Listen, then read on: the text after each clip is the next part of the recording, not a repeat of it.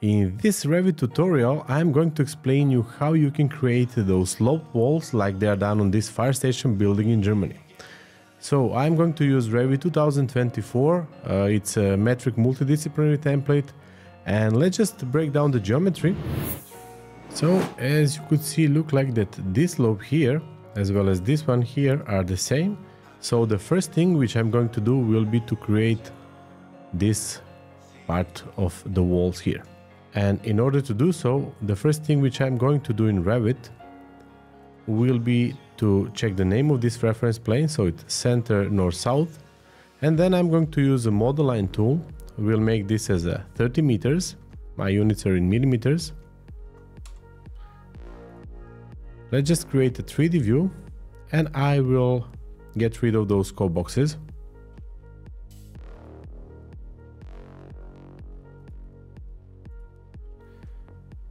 So now, to create it, I will go to Component, Model in Place, and we'll take a Walls as a category.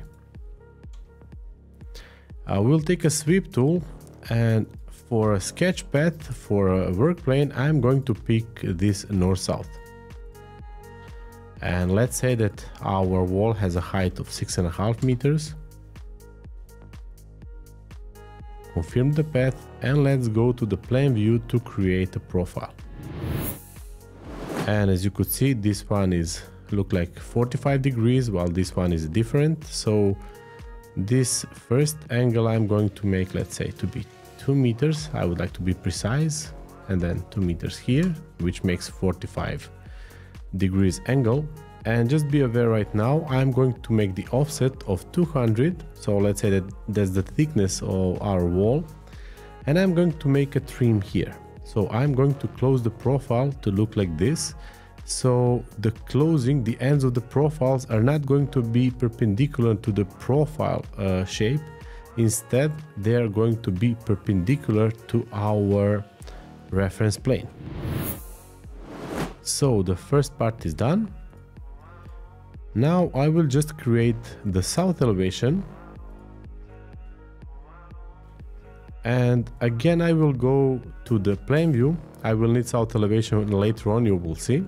So now I'm going to make one more wall using model in place tool as well. This one will be named as a wall 2. And then I will take, in this case, extrusion tool. And let's say that I would like to go 4 meters here. We know that the 2 meters is a, let's say, depth. I will take offset of 200. It's here, sorry. And now I'm going to close the profile the same way like I did for the sweep profile, so it's going to be perpendicular to the reference plane. And let's make the height of 6.5 because that's the height we have of a sweep. And now I need the south elevation. So what I need to do, because as you could see, we have something here and it's not done. So what we have to do right now is to create the void form. So I will create the void extrusion, north-south for the reference plane. And we'll start from here. We'll go here. It can go up a little bit, it's not a problem. And let's just trim this. Now I will just extend it a little bit, so you see it's fine. And let's repeat the same process for the sweep element. So select it, go edit in place, and then create void extrusion form with the reference plane north south.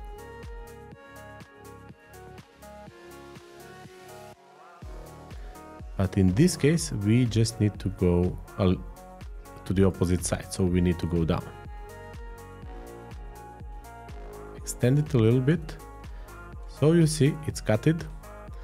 And as you could see, it looked like very well from the exterior side, but from the interior side we have some kind of gap here.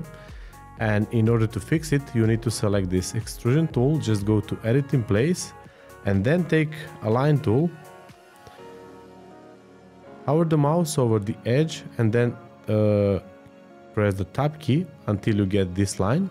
select it and then select this face, finish model, and you are done, and you see how this looks clean and well.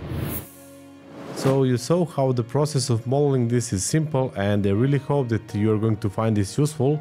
If so, please just like this video and don't forget to subscribe to our channel and to share our videos with your friends.